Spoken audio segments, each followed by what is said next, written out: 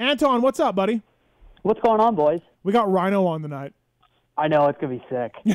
Yeah. Dude. Rhino is badass, dude. Like, if anybody ever gets the chance to have a one-on-one conversation with him, he is a... Rhino is me in, like, 35 years. So I can see that. as far as, like, Yeah. yeah, I'll be off the reservation. It'll be cool. Hey, I don't know, were you listening earlier, Anton? Yes, I was. Okay, so Kiefer, I'm in full agreement with you. Thank you. I was going to bring, Diana? Yeah. Diana? No, just Nicole. Nicole. Oh, no, not for, okay, so just Nicole as far as sneaky in the rankings, Anton. Yes. Nicole reminds me of my chick. Yeah. So, and they're good friends. Like, they see each other and they hang out. So, yeah, that's why I think Nicole's badass. Can I get a Nicole Way talk at all going? I'm going to tell you. Nicole Way is badass because Nicole is so nice. Can I get every time I see... Can I get an Ellie Reed comment at all? Ellie's cool. I like Ellie. Ellie's got that old school, like when I was super fan into it. Yeah. Okay. I just not You're into clicking all the... I'm not into the carcass type of women. Carcass. I need more meat. The carcass. I don't want a carcass just with... I don't need fallopian tubes and ribs. You can't refer to a woman as a carcass. No, Come on. anything. Like something skinny. Like I need a little meat. Okay, like that's I much need better. some meat a little bit. Just so I can grab that ass or grab the side of the stomach or just something. Wow. Yeah. He's getting for real. Yeah. He's doing it like he's doing and it. Nicole is beautiful. Naturally, she's beautiful, but I need a little thicker. For me, personality is everything. It really is. And, Absolutely, I agree. Nicole is rad personality. Yes. As is Nicole Way. They're both rad personalities. Mm-hmm. There it is. All well dressed. That's like the one thing I always talk to them about. Is like, oh yeah, how's your clothes? Yeah. Oh, see, I don't really do much of that. Yeah, I know. I'm not big on that. Hey, listen. How's things in St. Louis with this COVID-19? Are you okay? How we doing? Oh, I'm good, dude. This is great. I'm good, dude. This is great. I'm fine. I feel like he's lying, okay, dude. again. Yeah, No. Kiefer, you're worried for Anton. I'm worried because he hasn't traveled. It's not in his routine, and I know how he is, and it's not good. Like he needs some of this. If anybody's ever watched like King of the Hill, I'm very much Dale Gribble and that whole like the apocalypse is near at any time. Yeah, you are. Like, yeah. This is all just in my wheelhouse. But then I'll be honest, like, yeah, it sucks. Like the last 2 weekends, maybe 3 weekends, like 2 weeks ago and this past weekend, you just sit here and you think about going to the races, and I watched old races. Like I watched Tom Jernet's Team Fried thing, and I'm at a bunch of those races that are in there. And I'm like, God, I just want to go back to the races so bad. Like, I just want to go see that shit, you know? Yeah. So, yeah, there's some days that it's awesome, and I'm like, okay, hey, this is fine, and St. Louis is great, and it's good to be home. And there's other days where I'm like, yeah, can we go? Like, anytime, please, can we go? I told somebody today, and I don't take this the wrong way, Anton, because you're a buddy. Never. But we were talking about the races getting started, and I said, I'm in between Anton and Trump. Like, Anton's like, the world is ending. Spectrum. There's no more races going on. Everybody buckle down.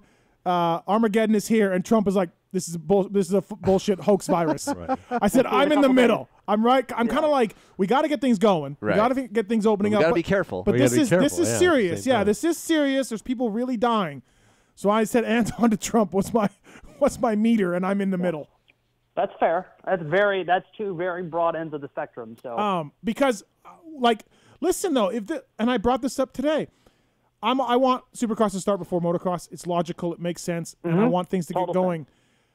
But dude, you show up at Glendale. You're not quarantining these guys for the whole time. Like that's not going to happen. You are not going to tell these athletes you cannot practice this whole time. That's not going to happen. So athletes are coming and going. People are spreading this thing potentially. Yes, people have masks on, and yes, there'll be limited people there, and I get it. Someone gets this thing, and we've seen perfectly healthy people die from this. You look in the news. People are like, my brother died. He was 38 years old. You know, blah, blah, blah. Someone dies from this, heaven forbid, and now we live in this America that loves to litigate things. Felda's opening themselves up for a big thing here, and I just cannot see how this is going to work, Anton. That's where I'm at. Like, in the fall, sure, but I cannot see it now. So, and see, that's like, this is where everybody thinks I'm all doom and gloom. Dude, I'm not being doom and gloom. I'm being illogical. Like, you have to think, if Feld gets opened up to a lawsuit, then what's to say the teams don't? Because you said that I'm a 1099 contracted employee, and you said I had to go. So then when you get in trouble, then you get to sue the team or whatever. Well, okay. All of it, the whole infrastructure thing, you're just so wide open to issues. Dude, Feld will have you sign your life away, but that doesn't matter. That doesn't matter. No. Yeah. No. Yeah. And the other issues that this presents, like the whole spring training thing that's been milled about, they live on campuses there. There's laundry there. They do food and cleaning. Yeah. Like, that's not the same thing. That's a union. That's a union agreement between players and the league, and they can do that. They can bring their families in, sit in these resorts, and quarantine the shit out of them. That's totally different. And then let's say that we do get everybody at one hotel, and then everybody has to meter their time in and out of the gym. So then we just spread a staph infection or ringworm, like at the high school wrestling team, like around each other. Like, dude, there are so many things that you're just like, oh my God, this one issue could spawn 25 more that you never even expected. I hope they do it. I want them to do it, but this thing just seems, Have you heard any? Yeah, I'm very flip a coin on it. Like, is it going to happen? Is it not? They're going to try to make it happen. I don't think it's going to happen in the middle of May. I think it'll happen later than that, a couple weeks delayed. But I think they're really going to make it happen. Do you think, and this is just a broad question, this is to both of you, Steve and Anton, do you think this thing has blown up too far as people staying home and just don't do anything? What do you mean too far? Like, all right, we've been doing this for how long now? You think it's, like you said, you're in the middle somewhere, but do you think, like, okay, hey, now it's up to each individual to take care of his or herself? Like, if you're scared and you think you might get sick or infect someone you love, stay home. Stay the fuck home. Right. But if you want to live and do your thing, wash your hands, wear the mask, go out and live your life. Marks, do you think Marks is like super smart with stocks and trades and this stuff? Yeah. Like, is there a tipping point for the economy, Marks, here? The oil ships are backed up outside the port at Long Beach. Oil's gnarly. Because we're not using oil. Right. The oil one, that's a long game that they've been planning out for a few months, too. So what happens, Marks? I honestly don't know. Yeah, I'm. Well, back to you. I'm just kind of watching. You pumped him up too much. I did. I know, dude. I totally pumped him up. I thought he would have an answer. I'm not a genius economist or anything, but I kind of just go with the price action and follow that. But yeah, I don't have the answers, honestly. I just how are you going to live your life? What are you going to do? If Feld said, okay, we're on, you can come, Steve, but hey, you have to sign a waiver or whatever. I'm just throwing something out there. It's up to you. What are you doing? I think I'm wearing a mask and gloves and going. Okay. Anton? I'm 100% there. Yeah. Andy, how would you feel? Yeah, I would wear a mask for sure and gloves. I'm not that paranoid, really. I always think about if I get it, and maybe it sounds crazy, but if you get it and something happens, like you were meant to be. I mean, that was the way it is. Right, but I mean, now I think we just need to get back to the problem I have, and to go on a stupid Andy story, but the problem I have is traveling. You travel, I travel. I watch these people all day long go into the bathrooms in hotels and in airports and don't wash their hands. If everyone would just start taking a little hygiene, we probably wouldn't be as bad. But people just they act like it's never going to happen to them, and you watch them and you say, like, dude, wash your hands. Like, what's the deal? I don't want to touch that door after you did. And if everyone would just do that for now, I think we would. We probably could get back to life as it was. I think the mask thing's going to be a while because you just never know who's out there that coughs behind you, and then you get some thing. So I hate it. Believe you me, when I go into a store and I forget my mask half the time, and I have to go back to my car and get it, and I walk back in like feel like a real idiot. But I think for a while we're going to have to do that. I mean, I can't wait like here in Vegas, like where we live in the des when it's 110 and you have a mask on. You can't breathe anyway, and now you really can't breathe. So I don't know, Anton. I'm more skeptical of them pulling off than 50-50, like you said. I'm way more skeptical, but I think it's like a coin toss at this point. You said coin toss. That's 50-50. No, like I think it's going to come down to a coin toss of like, hey, you think this is going to happen or not? But like personally, I don't think it's going to happen, and I haven't thought it's going to happen for a bit. And again, I know everybody's trying. Like, I know that there's so much more that would benefit all of us because, like, even you and I, our income is not solely, but largely decided on if racing is happening or not. You know, I want it to happen, but it's just like we get so caught up into certain things. Like, dude, you get those trucks out there, that's going to be $200,000 for everybody all together. And then to say, hey, never mind, can't do it. We're going to have to try this again later. Like, just so many things could go wrong. I wasn't going to say this, but I have a person that works over there at the stadium in Phoenix, and he's higher up, and I know him pretty good. I've known him for a while. Hold on, in Phoenix? Yeah. And it's a secret friend you have? Yes. You got a secret friend. And he knows a little bit. He doesn't know much about moto. Yeah. But I've talked to him about this situation. He laughed. He's like, that's not happening. That's no way it's going to happen. Well, I know that the Glendale people are different than the Phoenix people. Glendale is a separate suburb, and they're separate government and mayor and all that. And the Phoenix guys are like, no, nothing's happening. And then the Glendale people are aggressive. But, hey, Anton, so did Swap Moto cut your pay, or are you good to go? No, I'm all good, man. Yeah, okay. Business as usual. If anything, like, busier than ever. And then now this is opening up to where I'm going to try to go get a bike in the next few weeks and then do some riding around here. What? Mm-hmm. Hell yeah. 125? Yeah. 125? I tried. I think I'm getting a 250 two-stroke. Whoa. Anton, be careful. I'm gonna gear it down. All I'm right. gonna put a rag in the airbox. I'm gonna probably put a washer over the inlet of the exhaust port. Yeah. All that. Yeah. As another media guy, how bad are you struggling for content right now? I mean, Kiefer, you test things and you ride, so it's a little different for you. But like for us at Racer X and for PulpMX and like we're struggling. Like we're doing a draft of riders on Racer X right now. You know? Well, I have enough stuff. Like since we're a smaller staff than you guys, I have enough like weekly responsibilities that I got to check off. And there have been some times where I'm like, oh man, what am I going to write or what can't I write? But like what you guys were talking about with Dean earlier, people just want to hear stories right now. So even if you just come up with some little story, like some little anecdote or whatever about something you have, dude, people love it. Yeah. So it's like, oh, yeah, you know what? Watch Terra Firma, watch an old race, watch something, and you could find out about a lot. Yeah, Andy, you watched the championship, right? Yeah, it's awesome. Yeah. It's so awesome. Yeah. Yeah, so there's enough stuff, I think, too, even, like, it's a good time for guys to get creative. You'll see, you know, when you and I did that podcast a couple months ago before all this even started, we all said, like, the cream's going to rise to the top at some point, and you'll find out who the good creative people are and who aren't, and I think now is the time of that for at least some part. It's awesome that the people that, I don't know about, well, I guess you guys don't hear much about it, but people are really appreciative that we're keeping the show going. It's really neat to get the DMs and the YouTube stuff. Like, people are like, thank you for keeping it going. Like, somehow we've been able to fill 4.5, 5 hours of quad talk and moto talk and like it's working out, and I think it's cool. People want it. People seem appreciative. The thing about racing and racers and people that listen to the show, we're all bench racers. Exactly. We've all done it. And just talking about dirt bikes in general is a great show. Yeah. I mean, you can attest to this. One of our best shows, I feel like, is when we all raced the World Vets, and we all sat and bullshitted about it.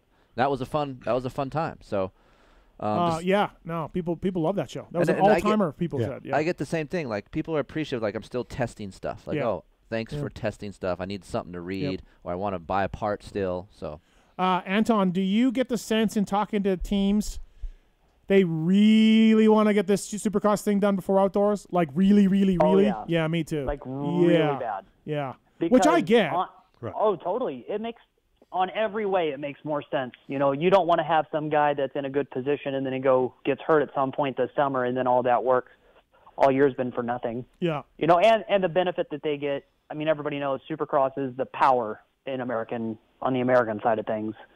So that's where all their investment's at, too.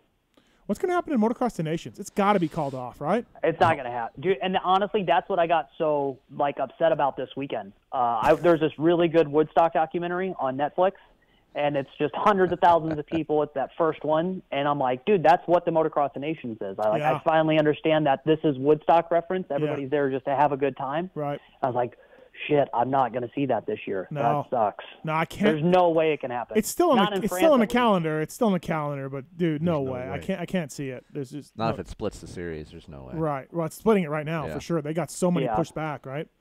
And so if What are the chances, I'm gonna break this down for you. We're not Anton. going to Europe. We're not going. I'm gonna break this down to you for you, Anton. That's fine. You're the only one that really cares about that, Anton. I'm gonna break this down for you, Anton. Give me percents here, okay? Percent we get Supercross in mid-May and 11 nationals in your eyes. Like 2. Percent we get 2%. Supercross in and like 8 nationals. 60. Percent we get we don't start till the nationals and Supercross goes in the fall. 90. Yeah. You guys agree? Yeah, Andy, I Kiefer? think so. Yeah. If fans can't come to outdoor nationals, Oh, they won't have them. they're not doing No, it. they gotta have them. Yeah. Yeah, they got it. That's how you make money. Supercross is different. Yeah. Outdoors is fan based. Period. Right. That's it. I said this to the team owner I was talking to today. I said to him, hey, all you team owners, the fact that Feld wants to get these 7 races in with no fans, okay, must tell you how much money they get from NBC for their TV deal. Right. Because they're not going to make jack shit with no fans. Right. So where are they making their money? Why are they so insistent on finishing 7 races? Because the TV money that none of you team owners Or a part Yeah. of. are a part of. Right. So to me, as a team owner, your antenna should be up and like, why Feld? You're a for-profit company, which is great. Feld Pulpamex is a for-profit company too. You're so desperate to get these in, you must be making a lot of money off TV. Right, Anton? And the team owner I was talking to today was like, yeah, I guess you're right. Yeah. Dude, and like that's a whole other can of worms, because not to say like, hey man, you really got to go take advantage of anybody, but just like we were at last year after the San Diego incident happened, now is the time where everybody's pretty much on an even platform. If there was ever a chance to eliminate that whole us versus them mentality that those two sides of the sports have, now is the time. Like, you just go do it, and you don't go try to get vindictive with anybody or try to just, you got to figure it out now, because there's no other chance where you guys are all on the same plane. You know, not saying union, not saying this, but just association, representation, something where everybody's on a little bit more of an even platform from time to time. Yeah. But yeah, I agree, because that's how any other, like, I know you don't watch it really, but that's how F1 is. They all have a stake in anything that comes in. That's how Bernie Ecclestone got into F1, is that he did all the TV rights. Well, dude, listen, that's how the Bull Riders Association works. That's how F1, that's how MotoGP works. That's how kart guys work. These owners come to the table with the sanctioning body and say, okay, guys, what's the TV money? What's the dates? Where's the venues? They all get together. Not in our sport. We got to be what? The 5th or 6th biggest motorsport in America? Like, F1's bigger, NASCAR, obviously. MotoGP. But just like American in the United States racing, We're probably series, yeah, you're second? top. Are we second? No. Who would be You're ahead still of us? IndyCar. Oh, I feel like we're bigger than IndyCar. Nope. Money that gets brought into IndyCar, no. Their TV package is the only reason that those races are going to happen this year. Really? Okay, I thought we were bigger than them. Okay, anyways, we're 3rd or 4th, let's say. Right. And literally the owners and riders have no say. Right. It's incredible. Which is weird, yeah. It's so weird. Yeah. Why? But why is that? Why? Because companies like Andy's Husqvarna. Okay. No, listen, I've said this 100 times. Coy Gibbs and Mike Genova and Mitch Payton have a 100% different reality than KTM, Husqvarna, Honda, Kawasaki. They're spending millions to market their motorcycles. Right. Coy Gibbs and Mitch Payton are trying to make some money. Right. Genova, they're trying to make some money. KTM and Honda don't give a shit about Coy Gibbs' profitability. We're marketing. Right. This is sunk cost. In NASCAR or anything, there's individual team owners. There's no OEMs. There's no Ford. There's no GM. So it's a apples to oranges team.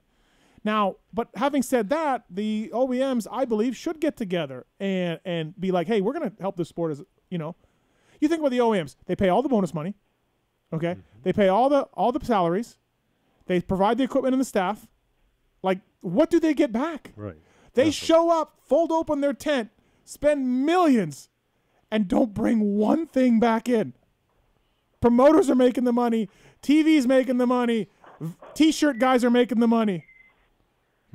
If you're Kawasaki or Honda or Husqvarna, you're like, what are we doing? Right. Riders aren't making the money either. No. So, like, it's a whole backwards plan. And Coy Gibbs and Mike Genova are like, shit, man, I hope I make $100,000. right. I hope I make $50,000 or whatever. The thing that goes with that, too, is we all have a common objective. I mean, yeah, it's to make money and all that stuff, but at the same time, we all know, and Andy will agree with this, we're just trying to get people on bikes. Right. You know what I mean? Right. Like all of this is for nothing if we're not trying to get people on bikes. Right. And that, I think, is the most important thing about this time that we're in right now. You have to figure out how you're going to get people back on bikes and into this thing. And they're going to have to do that. For the brands and the promoter, dude, they have so much space and so much that they could do, because all of them are all working on their own separate project to get people to come together to start riding, except they're just not doing it together. And I will say that kudos to Feld, because I believe they have that learn to ride thing in the pits in Supercross. And I think they rotate it with the OEMs. Maybe they pay. I don't know if they pay or not. Have you ever seen that Kawasaki Honda thing? They get the little pit bikes. Right. I think You pay. Oh, you do pay? Yeah, the OEMs pay into that. We because did it. It's different in every one. Oh, see, I thought it was like, hey guys, we're gonna set this. Okay, never mind. So they're making money on that. Okay, never mind. So Feld's making money on teaching the little kids how to ride. Okay, got it. I honestly thought it was a joint thing, like, hey, help us promote bikes. No. Okay, all right, never mind. Yeah, and that's what I'm saying. Like, everybody has a different initiative that they're trying to do. Like, we all just have to have one common initiative. Like, look at any kind of professional, like, mainstream sport. It's all like NFL has a punt, pass, and kick, or whatever else they're doing. Yeah, like, and even you just got one thing. The NASCAR drivers, half of their purse money goes to the team. There's or whatever amount they negotiate. Like, you know, the riders, they just get everything, right? And they should get a lot. And there's probably 15 guys really making over $500,000 in the sport. Yeah, I don't think that much. I think there's probably 15. Would you count 250 guys? Okay, yeah, right. I would say still that's close. Yeah, even with 250. Yeah. Anyways, so maybe Anton, this whole thing gets everybody on the same page. I don't know. Good luck with that. I don't think it's not. Honestly, we're this far into it, and we're still fighting on when we're going to have races. Like, I get it. Racing is important because that puts money in everybody's pockets, like, short term. I get it. But at the same time, like, I even asked Prater this a couple weeks ago, and he said they're planning for 21 and beyond. But, like, when I posed that question to him, it's like a larger question to everybody of what are we going to do to come away from this to where we're not in the same dire straits in the next economic problem. Because, like, we have nothing. We're not going to do anything. Nothing. We're going to be completely forgotten about it because we have the attention span of, like, 5-year-olds. Right. And then we're going to be on to the next thing. And Andy, it's over. For as long as you've been racing pro, how many times have the teams bitched about promoters and riders bitched about team, right? Like, for sure. Yeah. I want to raise something here. Okay. I feel like most, and maybe you know more about this, I feel like most people that are within the OEMs come from some sort of dirt bike background and not a scholastic background. Correct. Yeah. Okay? And all dirt bikers, we're all similar beings. We're all very similar creatures. And that, just like what Anton said, our short-term memories are all the same. Like, we see what's in front of us. We want to have fun. We want to do something that we enjoy doing. I want to make my money. I want to go home, and I want to live my life. That is why I think none of this is going to change, because I don't think we have someone out there that we've talked about before can collaborate all of this and push it. You were in studio with Steve Astafan. Right. He brought up many good points. You were very impressed. Yes. With Steve. The only problem is with that, it's got to be somebody that's completely neutral. Yeah. Right. Everybody at some point already has a cross thought or like a false impression or a bad impression of somebody else in the past. Yeah. So it's very hard to find like a completely clean negotiator to come in and be like, yeah, this is what we're going to do. The thing that I personally think that goes along with all this, I think that we took the agenda, like the angle that the sport was covered in, the wrong direction like 7 years ago. Like with how gnarly and like, yeah, these dudes are super athletic. Like, we get it. You know what I mean? But every documentary or every TV thing you saw or every interview was just like, yeah, this guy overcame this gnarly issue. And it's like, if you're trying to sell that to middle America, why would you voluntarily tell them, like, yeah, your kid's totally going to get broken off if you put him on a 65? Yeah. That's the wrong way to go about it. Like show Roxon's injury 8,000 times? A million times. Right. But look at like 2000, 2001, 2002. Bro, they had that thing so dialed in because it was the sexy, like, bitchin' alternative sport that you could get into. It was a little bit dangerous, but the guys were cool. Like, it was flashy enough. We got to go back to that, hey, this is cool thing. Like, we're fit and we get it, but we're not trying to be anything else that we're not. Let the stick and ball guys go do all that. Yeah, listen, this has been 10 years of Pulp MX Show and 10 years of me screaming about this. And the OEMs and the teams need to get together. The riders won't. Forget it. They're too young. They're too dumb. It's not going to happen. The adults in the room, the team owners, the OEM people, get together, get your shit handled, and get in and get some help for yourself. I've always said, like, hey, if I field 3 riders for your series, I get payment for 3 guys. Right. You know, for how many races I show up and bring out 3 guys or whatever. You know, something to help these teams out. And Anton's dog agrees. Yep. You see, always. 15 years from now, we're doing the same thing? Yes. Yeah. Okay. 100%. Andy's been around for as long as any of us. It's one mind. This is what we do. Yeah. And nobody wants to change it. Nobody will take the bull by the horns and say, you got to we're think, doing this. and even Mitch Payton has said years ago, all the OEMs should get together and put their bonus money into purses and be like, you want to make your money, you race for it. Here's the breakdown. We're all going to put our purses together, and here's the breakdown for every race. Instead, we're showing off whole shot checks for like $1,000. Right. I also think about the racers, and I know we've talked about this before too, but like just the privateer kids, I see them every day. They're busting their ass, and we've talked about guys like A-Ray. What's his end game? Like, he works his ass off to be on Swap Moto Live, I think. Well, that's what I'm saying. Like, he works his balls off. He rides. He trains. He risks his life. He's not going to be able to retire off of a fucking dirt bike. He's making about $50K a year. He's making about $50K. But that's not going to. Honestly, no, it's not. Go ahead, Anton. Yeah. And I think that's the other thing too. We're such a weird thing that we can't be apples to oranges because there's only so many spots in the NFL. There's guaranteed, hey, we need this many guys to play this many games on this many teams. So you know what your limit is. Any guy with a pro license and however much money it is for an entry fee can show up on Saturday. So then it gets harder to negotiate for that many people's rights and responsibilities and all that stuff and their equal share in this because it's not the same number week to week to week to week. Do you know what I'm saying? Yeah. But I think the other thing that goes along with that, in all of those programs at a high-level sport, like super high level, they have some kind of at least planning to where they can help you, hey, financially, here are some people you could get with. We don't have like a financial advisor overseeing some stuff. Only a few guys do, and that's when they reach like a certain threshold. Yeah. So it's very hard to negotiate and get the well-being of everybody taken care of when you don't know how many people it is week to week. This is how good riding is, right? Riding is so fun. It fucking brainwashes you to be like, I'm going to spend all of my money that I earn, and I'm going to put it back in so I can keep fucking doing it for free. Right. And Steve, as you talk like think about the mini kids out there that their parents are just spending dollar on dollar on dollar. Just chasing and then chasing it, as you say, and then they don't make it. Yeah. Well, now you're $500,000 in the hole. Yeah. What do you do? Yeah. You know? No, absolutely. The whole thing needs to be taken and shooken like a snow globe to me and fixed. But good luck with that, Anton. So, well, thanks for coming on, buddy. Appreciate it. Thank you for the time tonight. Thanks for having us. I hope to see all you guys soon. I hope so too, but I doubt it. I doubt it. You canceled your trip to Vegas here, right? You and Megan were coming out, but yeah, that's done. That was going to be my first vacation ever. So without a dirt bike. So Kiefer, yes. Before the show, yes, you said to me you were worried about Anton. I was. How do you feel? I feel like he's in a good spot. Okay, right now. all right. I feel like now that I've okay. heard his voice and how he's talking, I feel like we're okay. Okay, all right. Yes. Okay.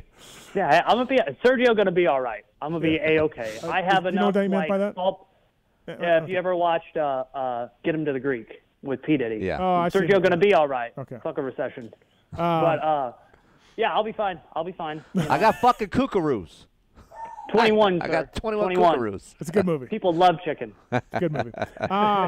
Swap Moto Live's Michael Antonovich brought to you by Scotia. Pulp 2020 is the code to save at Scotia. Hold on. What? Oh. Don has a vlog. How come we can't get an Anton vlog? That'd be fun. Nobody wants to see that. I fucking beg to differ. I think it'd be great. The only thing, okay, here's the thing. Like, people don't understand me at all.